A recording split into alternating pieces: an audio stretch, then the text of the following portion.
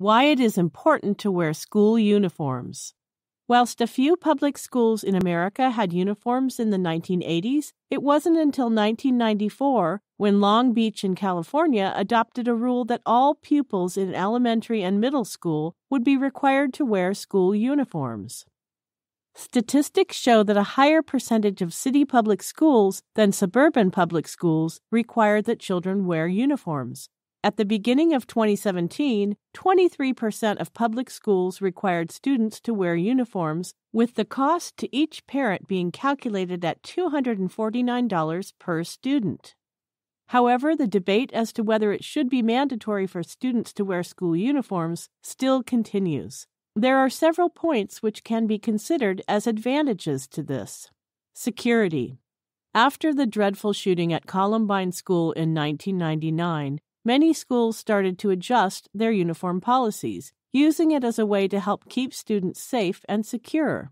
If students are wearing uniforms, it helps to identify any intruders on school property.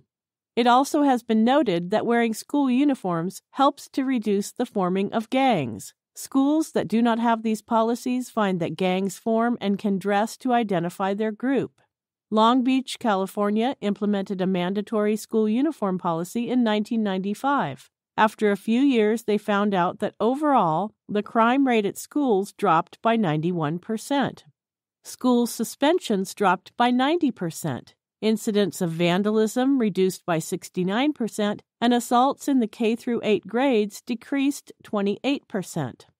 Statistics from Norfolk, Virginia, who also introduced mandatory school uniforms, show a similar picture. They found out that the incidence of students leaving class without permission dropped by 47% and fighting at school dropped by 38%.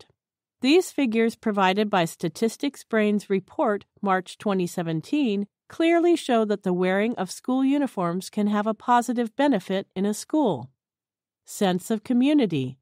It has been found that when students wear a uniform, they develop a strong sense of community and pride in their schools. If a uniform is worn with pride, then it usually means a deepened respect to both fellow classmates, teachers, and the surrounding community. Reduces peer pressure. The wearing of school uniforms can help unify members of a school, no matter their family income and upbringing. There is intense pressure on school-going-age children to conform. This way, there is no competition as to who has the most expensive item of clothing or who is wearing clothes in fashion. In schools where there is no uniform policy, many students feel picked on for having different clothes, leading to poor self-esteem. Reduces expenses. Once the one-time expense of school uniforms is managed, there is more money available to families. There is no pressure for parents to make sure that their child does not stand out from others with a particular item of fashion. It can add up to a lot of money. Students should be more focused on their education than their wardrobe. Wearing school uniforms gives a sense of belonging, takes away the pressure of what to wear, and gives students an increased feeling of security. It may not be the most fashionable thing, but the advantages of schools introducing a uniform cannot be denied. Disadvantages of school uniforms. Based on the arguments raised earlier, it can be agreed, to a large extent, that the advantages of wearing school uniforms outweigh the disadvantages. However, some disadvantages of school uniforms that have been mentioned across different literature are as follows. Uniformity in dressing leads to a lack of creativity in self-expression and style. One style in some cases does not fit all. People feel and look good in different styles, and this varies from person to person. Parents must maintain a routine of making sure uniforms are always clean before the start of the week. It is not uncommon to find students who fail to wash their uniforms and have to repeat dirty uniforms to school. Schools are taking advantage of students to promote their brands without any form of compensation.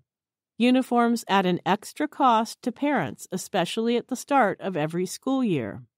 I hope you now understand the pros and cons of school uniforms. If you liked this video, remember to hit the like button and subscribe to our channel.